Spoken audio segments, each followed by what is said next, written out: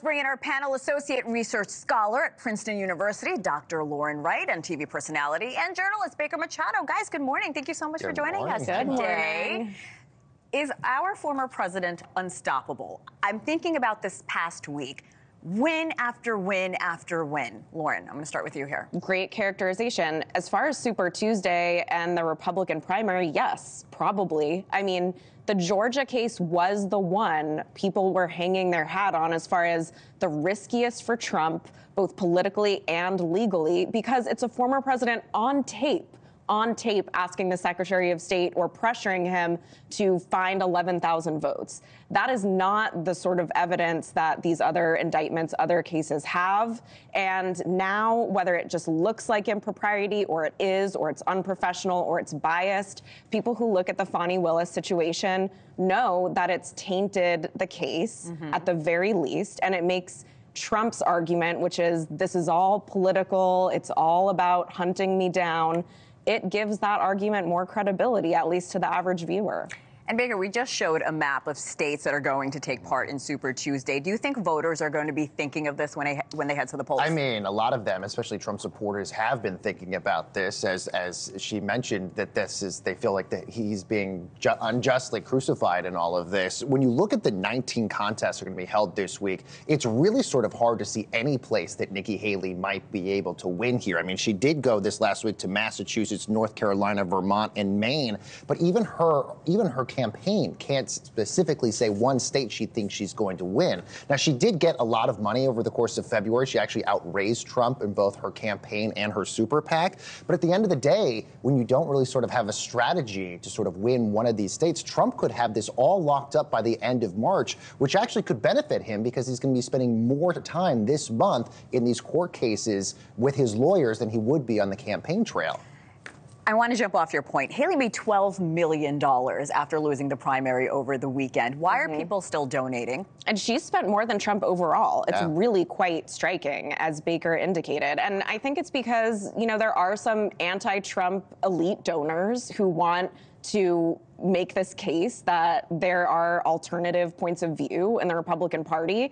It's probably good from an ideological perspective to hash out some of these issues about what does leadership look like? What should the role of the U.S. be globally? I mean, these are really important issues for our time and all of these global conflicts that are currently happening. And so there are some donors and some elites that see not a path for Nikki Haley, but that argument that we should at least be having this discussion. And, you know, a lot of people sell her short. She beat out 5 former governors, that's right, if you count Mike Pence in that group. And so really what she's accomplished is pretty remarkable. She's not going to get the nomination, but she is the last one standing. Sure, and look, 40% of voters are going for her in the Republican Party. That's not a small number. That's not a small number. Right. And obviously those voters would be up for grabs come November. But at the end of the day, what's sort of the exit strategy for her? If she's not going to be able to wrap up the nomination by the end of the month and Trump has most of the delegates already in place, where do those voters go? And then what does Nikki Haley do? Does she join the No Labels Party? Does she do something else? That's going to be sort of the big question for her and her supporters out there. Do you think this is a complication for the former president going to the election in November? I don't even understand why he cares that much about Nikki Haley, to be honest. I mean, every time she stays in the race and he beats her by double digits, that just makes his case that he's the nominee and the most popular one much more credible. And so she's not a substantive threat to him. I think it's personal. She used to work for him. She went back on her word in 2021, said, I'll never run against the former president. I'll campaign against him. Clearly something went wrong. And she does make the point that there are various perspectives within the Republican Party. There is chaos and there is disagreement about very serious issues. Yeah, and I'm glad you mentioned that because she doesn't call herself an anti-Trump Republican. No, because she obviously doesn't want to alienate any of those voters whatsoever. She has made the case that we have to move beyond Biden and beyond Trump, and she wants to be the next standard bearer for the Republican Party. So she doesn't want to be sort of chastised and put in this group of just anti-Trump Republicans. We are running out of time. I want to take a look at this legal calendar. I mean, look, this is a busy next few months. It's the March Madness of stuff. It really is. Problems. So what do you think about Trump proposing to move the trial to August?